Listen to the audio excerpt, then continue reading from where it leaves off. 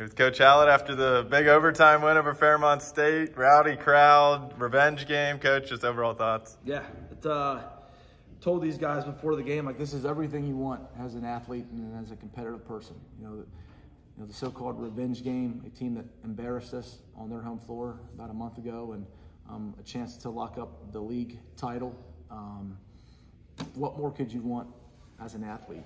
And I thought our guys really battled. Like, things weren't looking good, and we weren't playing that well down the stretch, and we just found a way. And I think good teams find a way to win, and we've done that, and we've won the league again. And it's a credit to the 14 players on the team and our coaching staff who work nonstop, and all the support staff we have here at West Liberty. It's really fun to be rewarded with the championship after you put in a ton of hard work. Take me through the end of regulation. We trailed by, was it 5, I think, at least, late?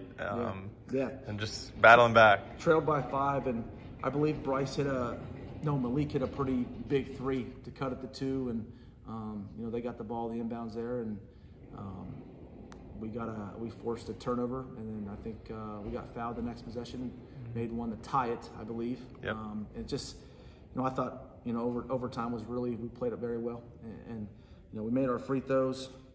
We were 32 of 35 for the game, which is incredible, and I thought offensively we played really well, especially in the first half. We were scoring at an incredibly high level, and second half, credit Fairmont. I thought they did a really good job defensively, and we had a really hard time getting stops in the second half. Was even contemplating throwing in some zone there a little bit, maybe just throw something in different, but we got stops when we needed to, and again, just super proud of these guys.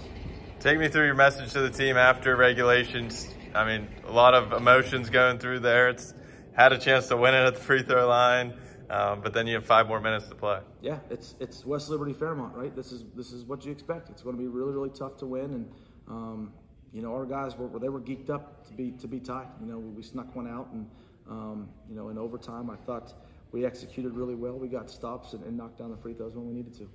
And especially with Bryce being fouled out, talk about that team effort. Yeah, well, first off, Bryce I thought was incredible today. Really, really good, and played at an extremely high level. And then when he fouled out, there was no panic from our team. And in practice, sometimes we take Bryce out and just kind of have the other guys figured out. And I thought they did a really good job. And the really cool part about that was, I looked down the bench when we were making a run, and the one guy that was cheering the hardest was Bryce Butler. That was really, really cool to see. The environment today? Fun.